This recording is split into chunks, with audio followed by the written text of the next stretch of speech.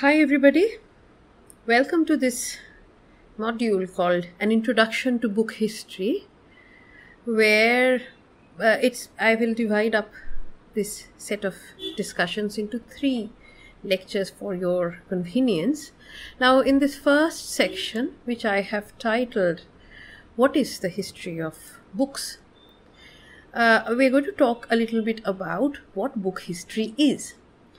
I've borrowed the title of this module from a famous 1982 essay by Robert Danto, which is called What is the History of Books? It was published in the Dallas Journal.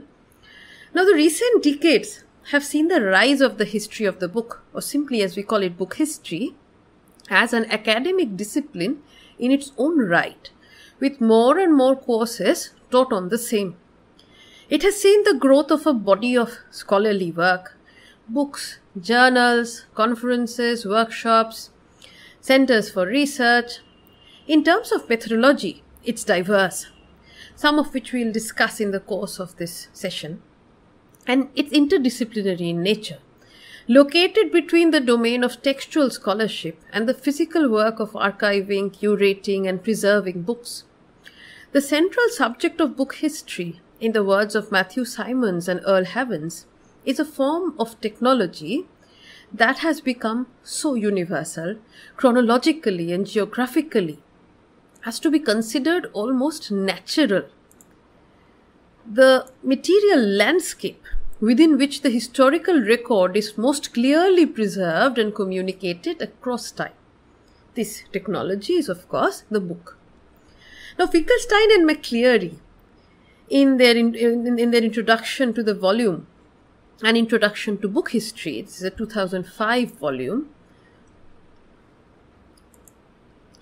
they observe that book historians might be seen primarily asking the following questions. First and foremost, they might be seen asking, what is a text? In their words, I'm quoting them now, a text is a written document which is read. But a text has to have a physical form. This physical form could be anything from a printed book to a Kindle edition of the same. Secondly, they might be seen asking, what is a book? Books are physical objects, undoubtedly. But yet again, a pre-print era book, a codex, is not the same as the printed book in its many avatars. Or, a photocopied reader in a dusty Delhi University library, or the Kindle edition of the same book in an e-reader. Indeed, as contemporary global scholarship on the book has highlighted, such as the work of Caroline Wigington, reading the illustrations of Native American and indigenous pipes as books, forms of writing, literature, rhetorical object, and communicative practice, must necessarily be understood in diverse terms in order to ensure that voices like that of Native Americans are not erased. Just yesterday, I was listening to the plenary session of the annual Sharp Book History Conference, where one of the presenters was talking about a traditional drum as a mode of communication. Contemporary scholarship, such as the work of Juliet Fleming or Geoffrey Todd Knight in a volume titled The Unfinished Book, they draw upon the work of Jacques Derrida and have also sought to ask theoretical questions alongside material readings of the book. Georgina Wilson, in a recent survey article, has called this book theory. Thirdly, book historians might ask, what is a medium? Medium, to quote Finkelstein and McCleary, is a generic term for the material form of the text. A book is a medium, a website is a medium, a screenplay can also be a medium. The plural term media refers to organizations, to broadcasters and to the press, but also to publishers of the book. Now, Jonathan Rose and Simon Elliott, another important volume, in their introduction to a companion to the history of the book, published in 2007, frame the introductory questions of book history somewhat differently. They write, the history of the book is a new scholarly adventure, still in its pioneering phase, which offers an innovative approach to studying both history and literature. It is based on 2 apparently simple premises which have inspired some strikingly original work in the humanities. The first is that books make history. The second is that books are made by history. They are shaped by economic, political, social, and cultural forces. No book is created solely by its author.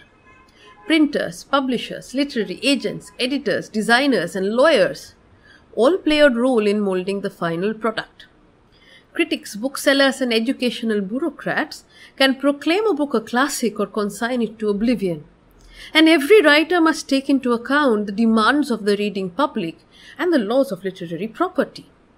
So therefore, the ostensibly simple and foundational questions of book studies, framed in this manner, with a cast of characters so diverse, highlight the sheer diversity of book historical methods and the inherently interdisciplinary nature of the same.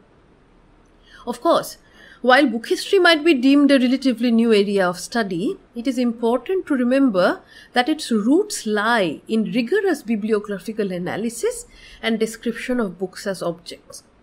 T.H. Howard Mill, in an appropriately titled essay called Why Bibliography Matters, points out that it is primarily the task of bibliographers to deal with the flood of books that issues from the world's presses. Bibliographers are, and this is a fantastic example, really, it's a fantastic metaphor, they are the good housekeepers of the world of books. Even though most books declare their origin and auspices on the title page or its verso, bibliographers must determine a host of crucial details that many people would think transparently obvious. They resolve issues that, ordinary readers like us don't think about, and they put books in their right places. In the process, bibliographers are concerned with the book as an object and how it can differ from another book with the same name.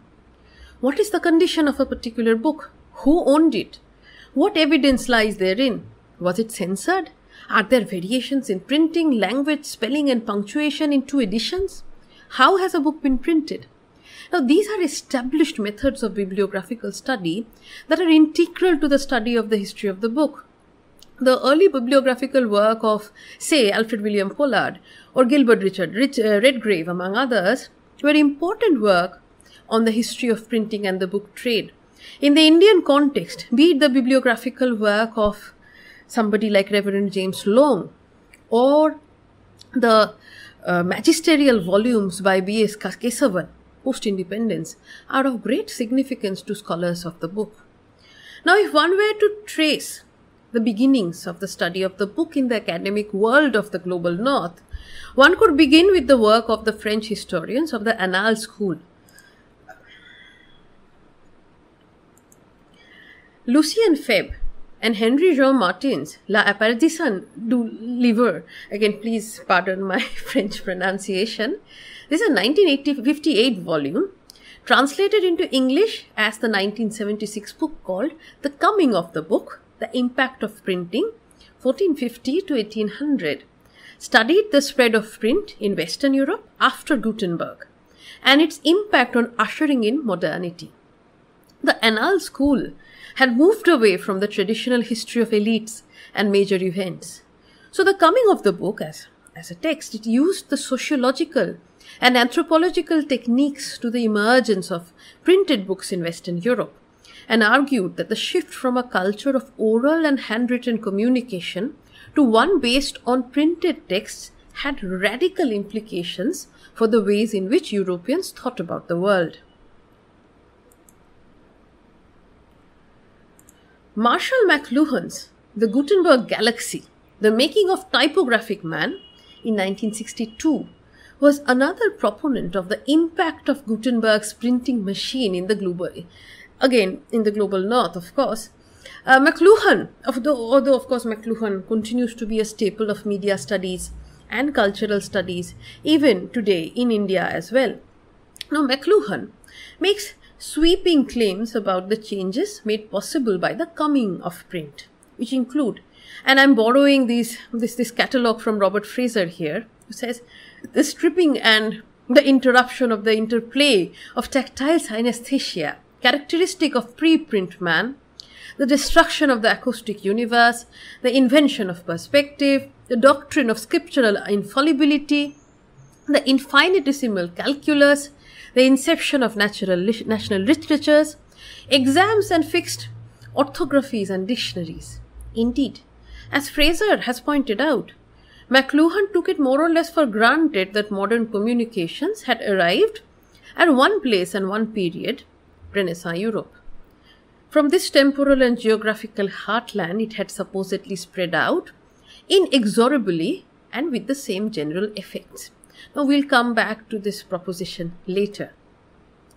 The anthropologist Jack Goody, in a rather disturbingly titled 1977 volume called The Domestication of the Savage Mind, explores modes of expression, literacy, and the function of writing in human societies. Goody believes that literacy makes possible abstractions, allows the establishment of historical fact, and eventually paves the way for silent reading. Now, despite the very sweeping nature of these claims, it has had its influence on seminal works like Michel de Certeau's 1980 volume La Invention du Quotidien, or as its English version from 1984 is called, The Practice of Everyday Life. De Certeau considers the emergence of silent reading to be one of the fundamental cleavages of modernity. And now we come to a very important volume, Elizabeth Eisenstein's 1979 volume, The Printing Press as an Agent of Change, is perhaps one of the most significant volumes in this regard. Eisenstein's work is the epitome of the claim that books make history, as she observes the transformations brought forth by the emergence of the letterpress. My apologies. As far as Eisenstein is concerned, print was an unacknowledged revolution. The invention of movable type and the printing press allowed the spread of knowledge to a wider population in Europe than simply the literate elite and the church. My apologies, 1 minute.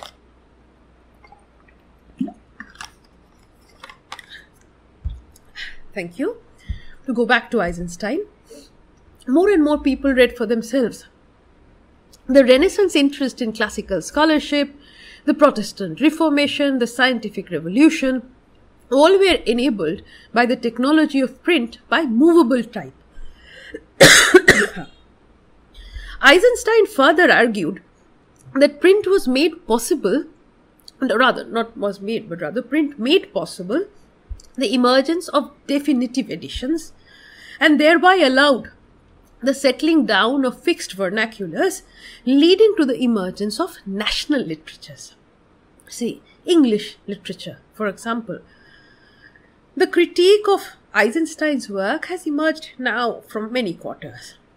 So, medieval scholars have pointed out that the dissemination of intellectual discourse prior to Gutenberg was not as scarce as one might imagine, while historians of religion have pointed out that it was not just Protestants, but also Catholics who were part and parcel of the process of book production.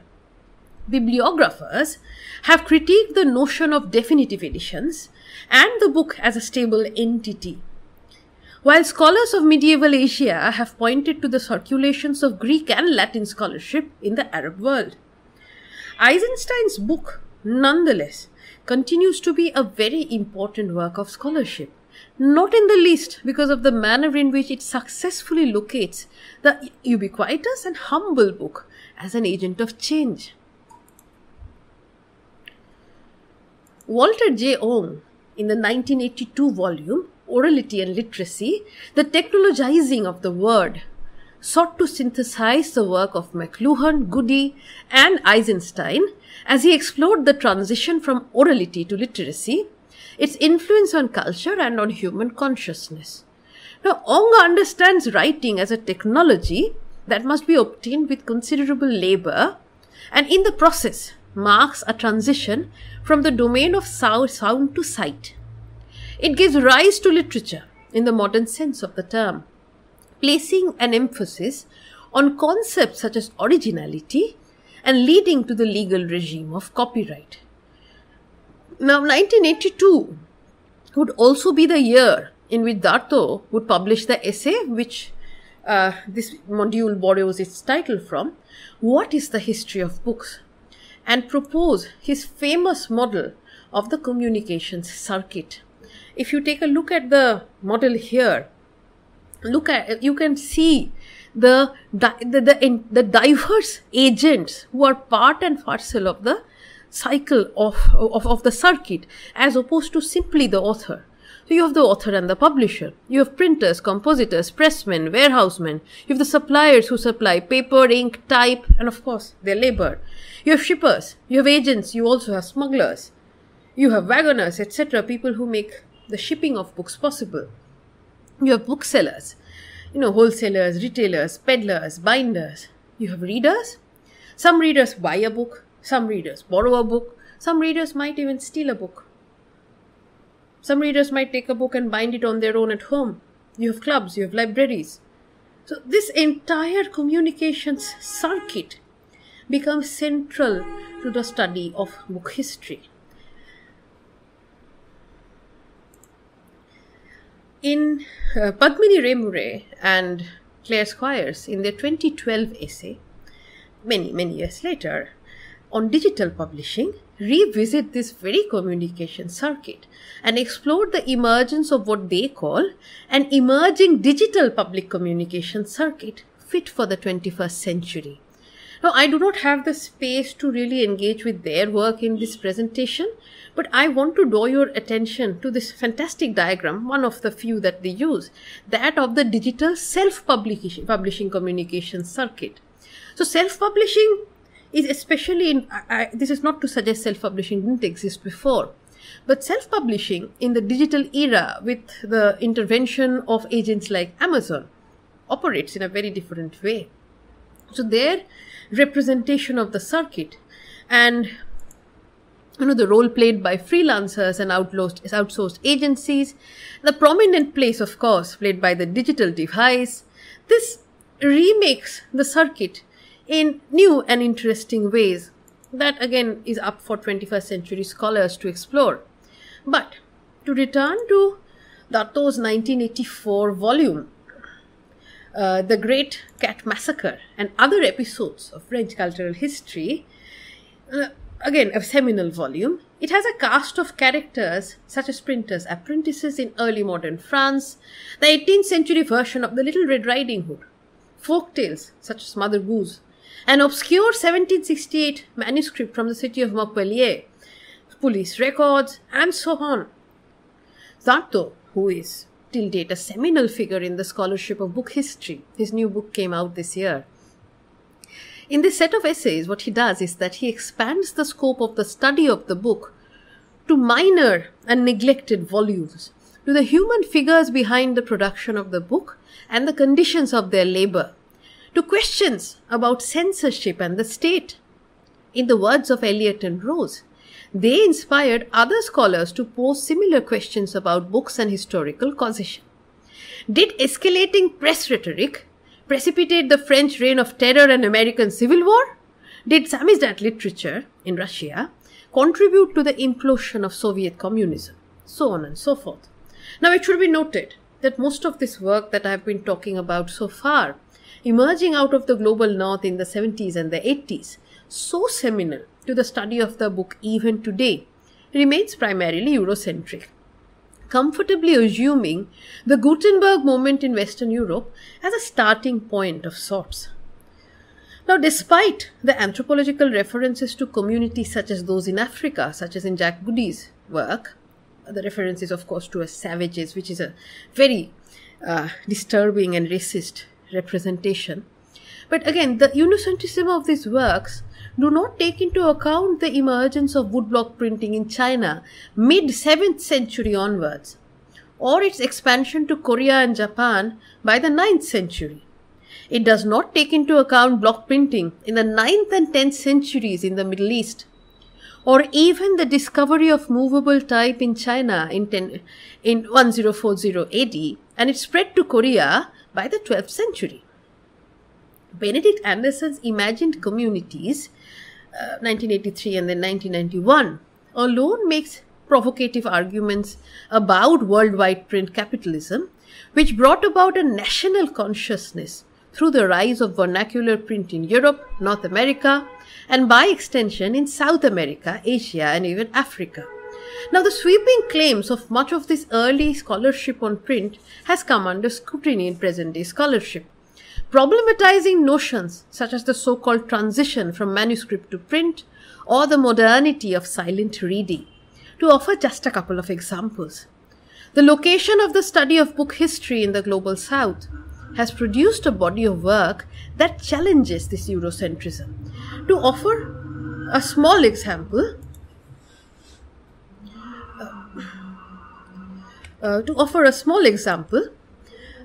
Cynthia Brokaw's study of the state of the discipline of book history in pre-modern China points to the fact that there is a long history of the study of print and bibliography in China.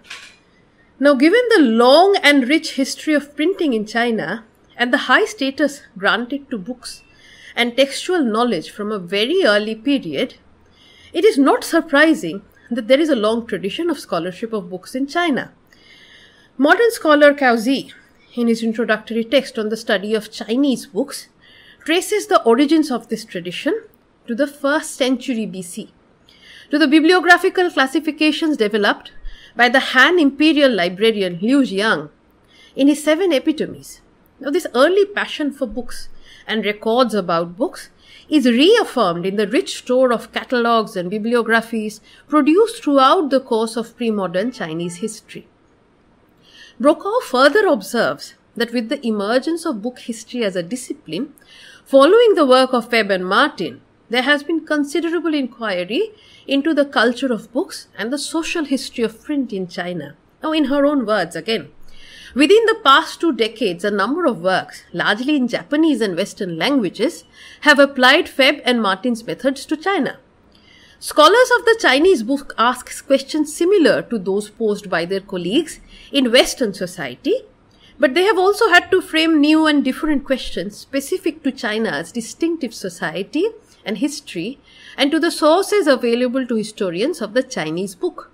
For however much these scholars may have been and continue to be inspired by the work of their colleagues in European and American history, they are inevitably lighting a history that's quite divergent in content and approach from that of the Western book. The differences in linguistic landscape, social structure, political organization, economic forms, and book technologies are simply too great. Now, this shift from Europe to China, with its long tradition of technologies of writing, book production, and the development of movable type, transforms, the sweeping narratives about the coming of print that is so central to the study of the book in the global North. In the next lecture, I'll be talking a little bit more about this from the perspective of the history of the book in India. Now, in the final sections of this lecture, I will briefly offer an overview of the different areas of work that book history might entail. So, if you take a look at the screen again, so first and foremost, you could talk about the human agents to follow Dartow's circuit. You have the authors and publishers. A classic example here might be David McKitterick's 3-volume History of the Cambridge University Press, which also was brought out by the Cambridge University Press, or a book like Isabel Hofmeier's Gandhi's Printing Press. You would have the print workers and the stationers. H.S. Bennett's 1952 classic is an early example. English Books and Readers, 1475 to 1557, being a study in the history of the book trade from Caxton to the incorporation of the Stationers' Company. So these are the people who made the book. You could talk about distribution and circulation. Again, Isabel Hofmeier's Portable Bunyan is a fantastic example of this. You could, of course, talk about readers. Kate Flint's The Woman Reader, or Leah Price and Matthew Rubery's recently edited volume, Further Reading. You could talk about the technical aspects. The different types of printing presses and typography, lithography, letterpress, the coming of offset, DTP, so on and so forth. Paper. Joshua Calhoun's The Nature of the Page. Poetry, papermaking, and the ecology of text in Renaissance England. Or, Orietta de Rolle's Paper in Medieval England, From Pulp to Fictions, again, are good examples of this kind of work. Both books are very recent volumes that came out in 2020. One could talk about other dimensions as well: archiving, bibliography, state and censorship, piracy, very exciting thing if you ask me, such as, the pirated books that one might find in the footpaths of Delhi, in Connaught Place, for example. And of course, the question of the digital book. With the emergence of digital book and digital reading devices, as I have given as the example of, Ray Murray's work and the digital publications circuit points too, book historians are also increasingly embracing the digital humanities. Now, digital humanities is a term that, appears with considerable frequency. It basically, of course, it can be credited to the levels of access by digitizing old and rare books, like, in Google Books or the archive, Internet Archive. But digitized projects also allow us to ask specific research questions that cannot necessarily be answered through books in their digital analog forms. Some of this we'll discuss in the final module of this discussion. But to offer a small example now, in Black et al., in their essay published in 1998, make the case for the use of Geographical Information Systems, or GIS, in book scholarship. In my own work, albeit in a very small scale, I have used GIS to map the regional pattern of expansion of printing presses in 19th century Calcutta, plotting them in the maps and sort of tracing their expansion in various locations in the city at the time.